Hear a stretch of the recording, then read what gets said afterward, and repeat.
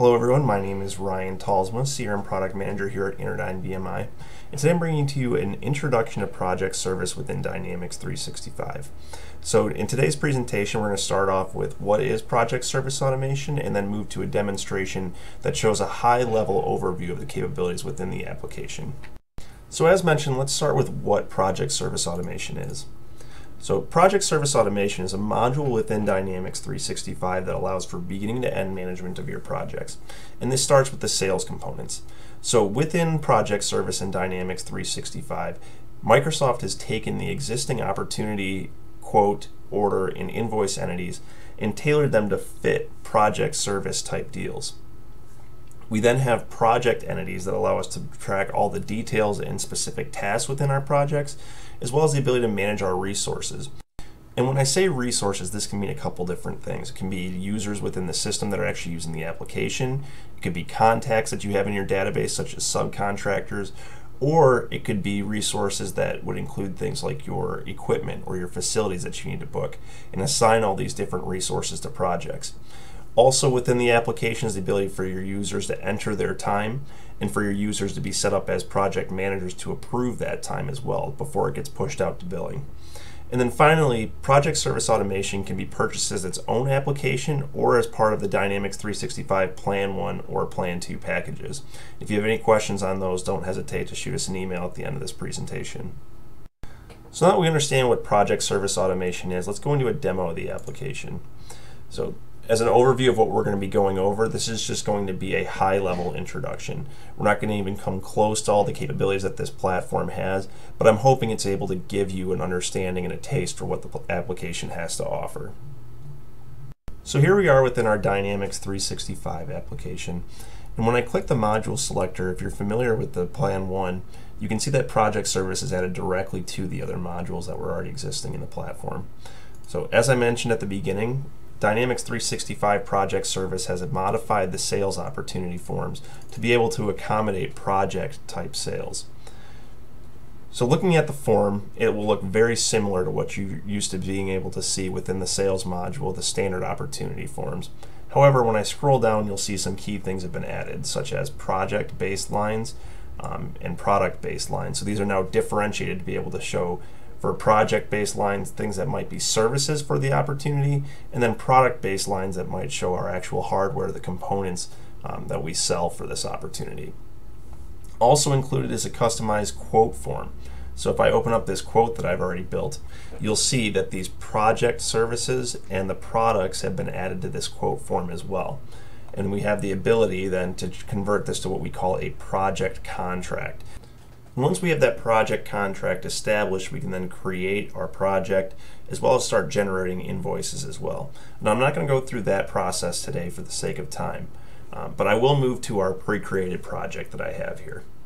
So here we have our project, and also attached to this project, again, we can manage the details of it. We can track start dates, end dates, total hours, etc. We can also manage our team members, and we can also manage all of our tasks that we have created for this project. Now, for those of you who are using Microsoft Office Project, it does have a direct integration that allows you to work within Project, and through that integration, you can resync any changes that you made within Project and have them come in the application later. So you can choose what you want to work with. Again, this is Microsoft trying to be able to utilize the tools that you already know how to use to give you a jump start in this application. So as I said though, you can manage your entire project directly in this application. So for example, if I wanted to add a resource to this task, I would simply select the role. So I'm going to say it's the team member, and then I can select myself because I've been identified as a team member on this project and add myself to this task.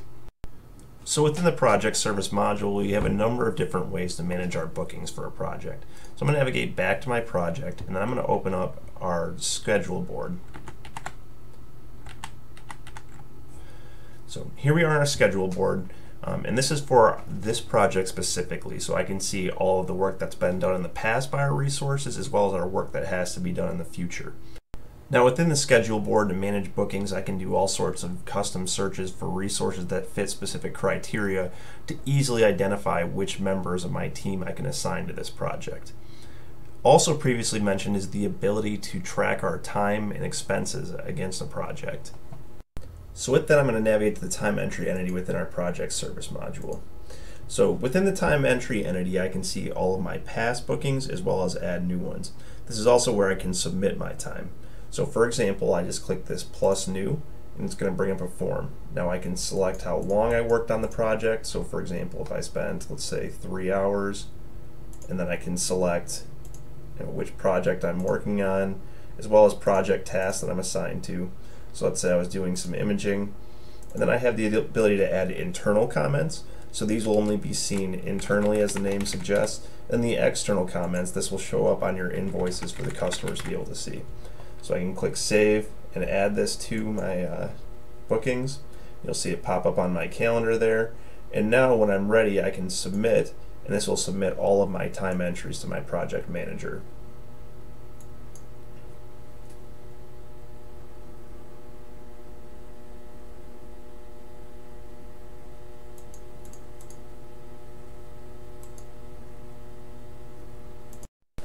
So now that I've submitted all my time, I can move to the project approvals section of the application.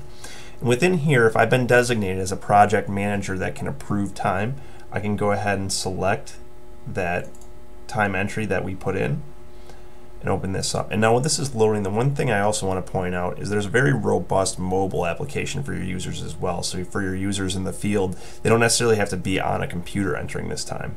So I can see this time entry that I put in earlier and simply click approve or reject. I can edit some things on here if I need to, such as how many billable hours to put in. So I'm going to go ahead and approve it.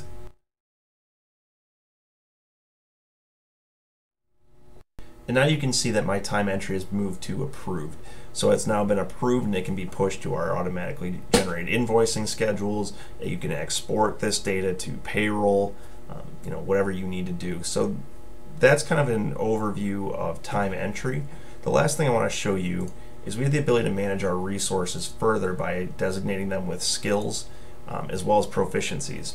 So I'm going to pull up this resource, Jamie Crawford, and within her profile we can see a number of different resource skills that we've added, such as level 1 IT professional, and we've designated her as an expert. Now these are all ones that I've added, so you have the ability to create these skills and then have all sorts of different proficiency ratings. And you can utilize those skills and proficiency ratings within our service scheduling platform to search for these specific skills to identify who you should be booking for specific projects, so whoever might have expertise in the task that you're trying to perform. So I'm going to go ahead and stop the demonstration there. And again, we're just scratching the surface of the project service automation module. There are so many other entities and reporting analytics within the application, but I hope this gives you a good sense of some of the baseline functionality that you have to work with. So I'd like to conclude by thanking you all for your time today. If you are interested in project service automation within Dynamics 365 and would like to learn more, don't hesitate to reach out to us in the information provided within the description. If you'd like to know more about Interdyne BMI, feel free to check out our website. To see more CRM-specific content, visit letstalkcrm.com, where we continually post new content related to Microsoft Dynamics CRM and Dynamics 365. And if you'd like to be kept up to date when I post my newest videos or release blogs, I encourage you to subscribe to our YouTube channel as well as follow me on Twitter. Thanks again for watching, and if you would like to know more, don't hesitate to reach out to us. Have a great day.